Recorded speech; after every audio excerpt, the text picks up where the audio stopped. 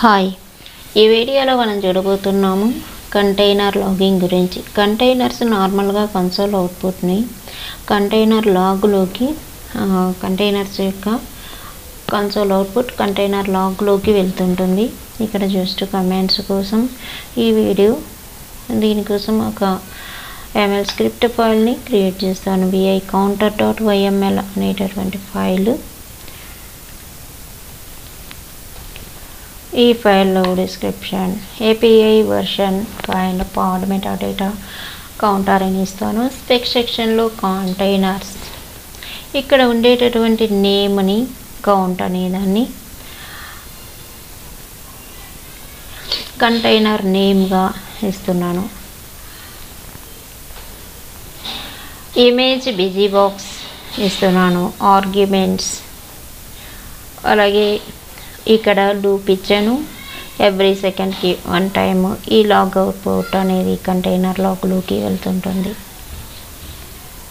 ఈ ఫైల్ని సేవ్ చేసి అప్లై కమాండ్తో క్రియేట్ చేస్తే పాడ్,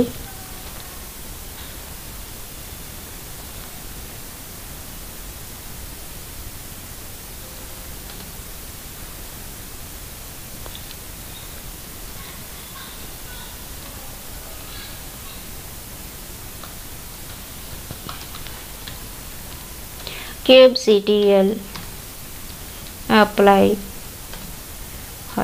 -f counter.yml file name.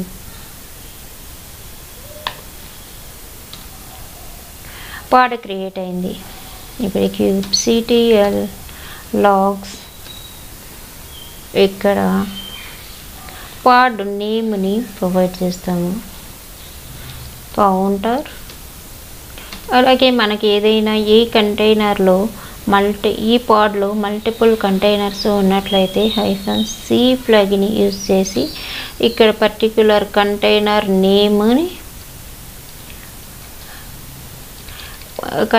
Name ఏదైనా ఉంటే ఆ నేమ్ని మెన్షన్ చేయాలి. ఎప్పుడంటే మల్టీ కంటైనర్ పాడ్ అయినప్పుడు ఈ పాడ్లో నేను ఒక్కగా కంటైనరే రన్ అవుతుంది కాబట్టి ఈ -c ఫ్లాగ్ యూజ్ చేసి కంటైనర్ నేమ్ ఇవ్వాల్సిన అవసరం లేదు. కౌంటర్ అని పాడ్ యూజ్ చేస్తే సరిపోతుంది. ఇక్కడ మీరు చూస్తున్నారు log output every సెకండ్స్కి 1 time log output create అవుతుంది.